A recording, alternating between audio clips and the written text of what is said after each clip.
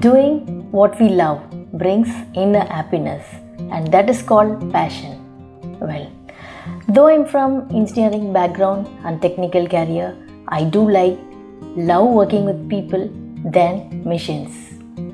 I feel so happy, satisfied when I'm working with people, discussing with people, trying to convince them and influence them, and that's my passion. I have conquered my passion. What about you? Have you explored your passion? If not, no worries. There are simple steps to analyze your passion. Want to know more about it? Let's go into the video.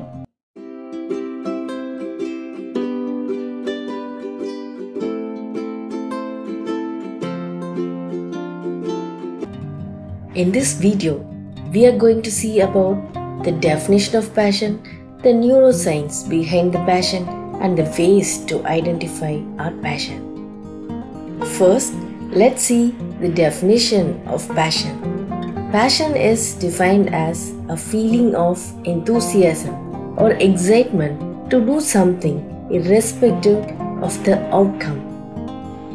Now, let's see the neuroscience behind passion.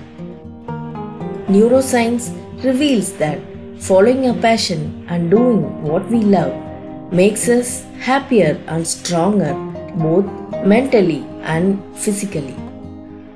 This is because when we explore and do the things what we love, our brain releases a feel-good chemical called dopamine, which releases a sense of pleasure.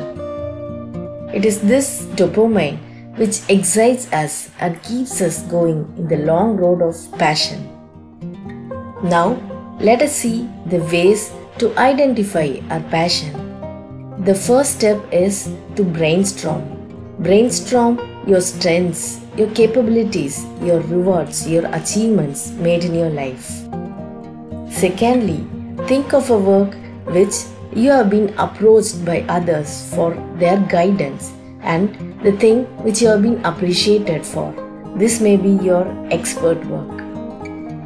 After selecting the one activity, now see if you have the interest and does it makes you happy doing all day irrespective of outcome or rewards. And finally, check whether the selected one is more valuable than anything else in your life. Does your heart and mind thrive for it? Do you like speaking about it? Do you want to learn more about it? Then this activity you have selected is the one you are passionate for. Follow these simple steps and explore your passion. But remember one thing, your selected activity or your loved work should not be an addicted one. For example, your passion work should not be watching TV or watching mobile phone or any social media. So, be careful in selecting a productive passion. Well, explore your passion, put your precious life into it, and for sure, you can succeed in your life. Hope you enjoyed this video. If you like, please share and subscribe. Thank you. Thanks for watching. This is Devi Nyanashekar.